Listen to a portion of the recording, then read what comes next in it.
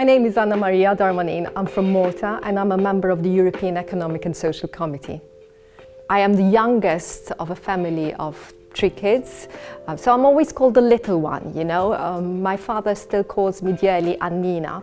I have 4 nieces, all are darlings, and to me they are also the future. I see in them the future. I live partly in Brussels and partly in Malta, so I commute to Brussels from Malta, and I spend half my time in Brussels and half my time in Malta.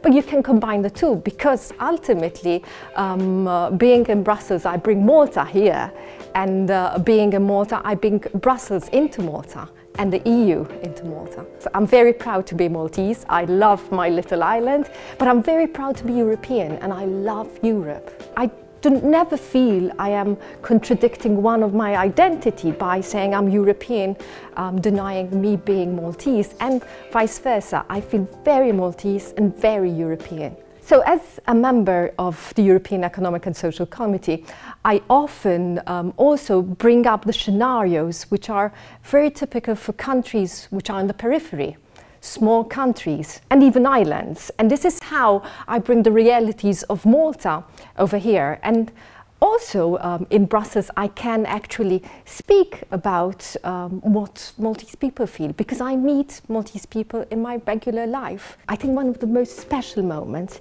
is meeting young people and they telling us, you know, we believe in Europe, we love Europe, we want more Europe. And actually that brings tears to my eyes, because you really see that there is young generation who, some of it is suffering today. I mean, if you see unemployment, it is a generation which is suffering in a different way to when I was a young person, but who still believes in Europe and has great ideas for Europe. And then on the other hand, when I'm in Malta and I'm lecturing to my students at university, I bring examples about Europe, about what the EU is doing. And this way also it's an experience for my students who are not studying European studies, but are doing something completely different, to be able to also have the perspective of what's going on in Europe.